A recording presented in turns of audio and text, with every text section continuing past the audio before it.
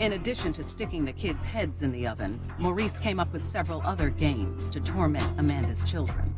They would play a game called Knock Knock. It was like, hit me and I'll hit you back. And Maurice played too hard. He hit him too hard.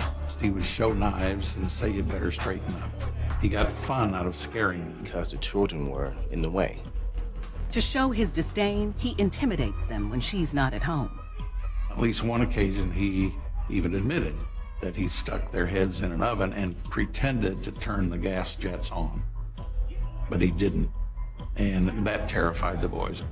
Maurice had told Amanda that he was just horsing around with the kids. Put your head down! You don't need a PhD to figure out this is very abusive behavior. When the fathers of the kids confront her about Maurice's scary stunts, Amanda just sees them as part of his jokester ways.